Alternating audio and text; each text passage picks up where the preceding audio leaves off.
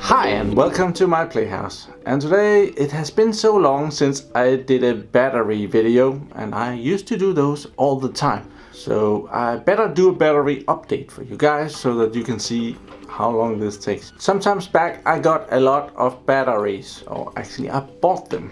About 350 cells, I think I remember that it was. And they're right over here. And I'm still working on those. And it's like you take a battery and you take it apart and you charge every cell up and you discharge every cell, and you write a little label on it and says how much capacity this battery holds. And then I have some laying here on the table right there.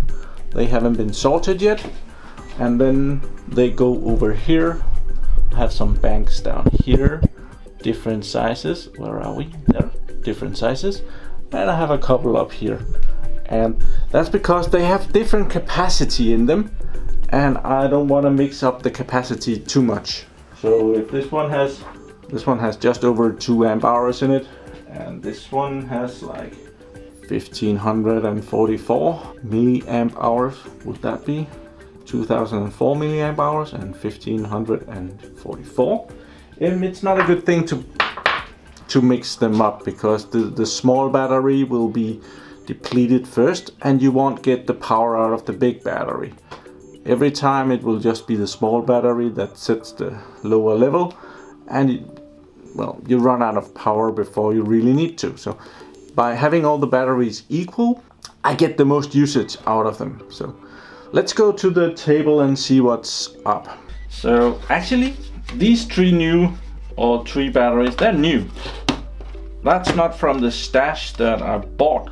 These my little brother came and gave me yesterday and said, "You asked for batteries."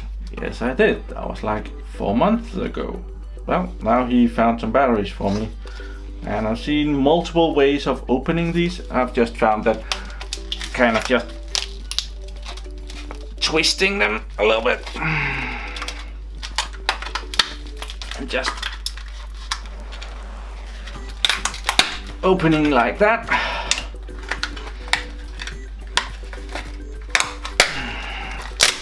Works just fine. Well, not everybody can do that. We are Vikings here. So that's nice. Let's take another one. I don't know what this, this is a Lenovo battery and this is a Lenovo battery. Oh, very nice. Yeah. Twist that one too.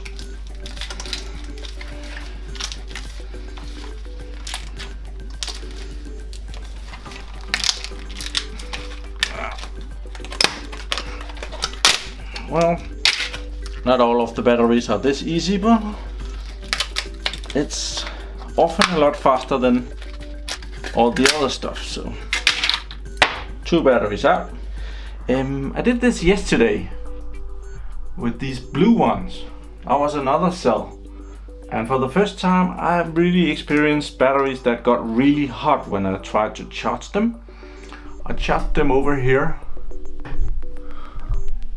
I have 2 battery chargers up here. Let's go over there. These are just 2 rather cheap battery chargers that I bought. I think they were like $6 each. If you're interested, I'll leave a link in the description. But they're doing really well. They're like 1.2 amp charger, so if you put in 4 batteries, they will each get about 300 milliamps of charge, and that's usually okay. But yesterday I put in these blue guys. This one seems to be okay. Let's try to take that one out and measure it together with the other ones. Here we have the blue battery. Oh, and then you can't see the meter. We'll have to bring that down. Get the plastic out of the way. The stash of old electronics. Meter there. Yes, it's in view, kind of. Cool. Power on. Just measure this one, see if that became good. 4.1. That's okay, right? Let's check these. They became so hot yesterday that I was down here checking on them before I went to bed, and I really did not want them to be charging while I was sleeping, so I took them off the charger. This one is 0.2. That's not very good. Also 0.2. Even lower. 0.6, that's probably okay. 0.7, that's probably okay. These two, well, I can probably save those. I'm gonna put those in the charger and give them a mild charge just beside one of the other ones too. Let's wait for that. Then we have these four, they're not very good ones, so we're gonna put those in a battery box. And I'm gonna be putting all the leads together. So I removed the insulation a bit more on each of the wires. I'm just gonna twist them around a bit together as a big stack. I'm gonna put on one of these clamps. I've noticed they're not very common all over the world, but we use them a lot here. So I have those laying around. I've seen that in the United States you have something that you twist around the wires. I don't think we have that here. Cool. And I got a couple of my new alligator leads, test leads here that I just got home from China. We're gonna test those out, and we're gonna put some voltage on this dude. First we're gonna make sure I have the power supply just outside of view here. I'm gonna make sure that I'm not sending in a lot of current. So we're gonna short circuit those, and I'm gonna turn it down to about 100 milliamps. That's around there. And we're gonna give it 2 volts. Just gonna start with 2 volts. And let's just put the minus to minus and the plus to plus. And nothing is happening right now. It's not drawing anything, but it probably will in a little bit.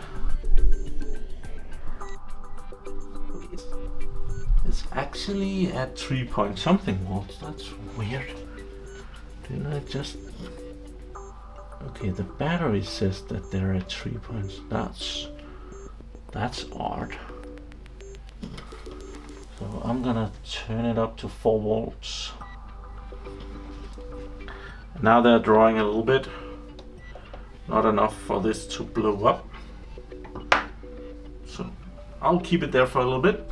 So what I'm still doing is I've charged up this battery in the white charger over there. So this is fully charged.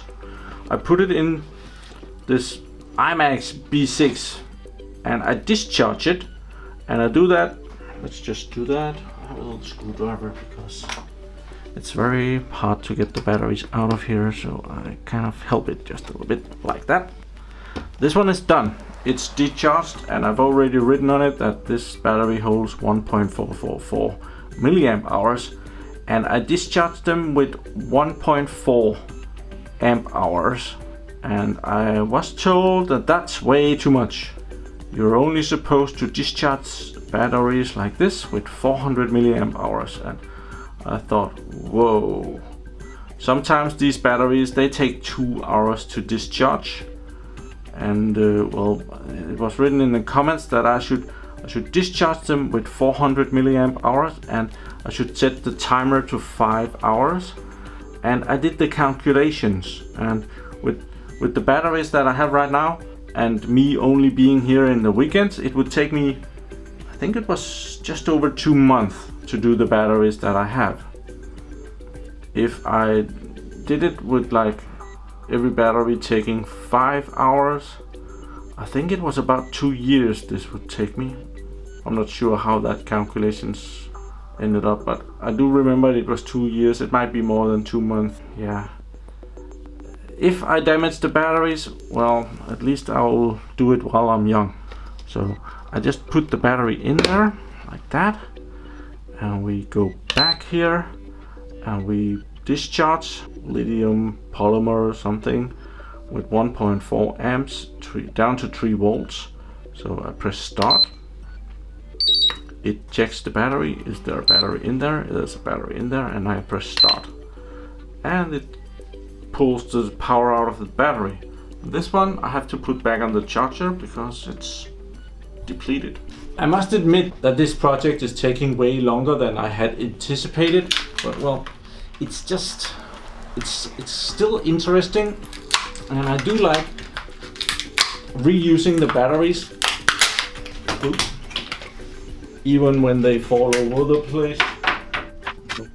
And there's a lot of good ways to take these batteries apart, but I have found that just twisting them and making them weak and just pulling them apart as good as you can, well, that often saves you a lot of time.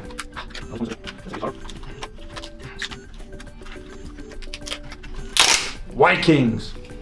Thank you for watching my videos. Do subscribe to my channel and give me a like down there. I like that. Have a nice day. Bye bye!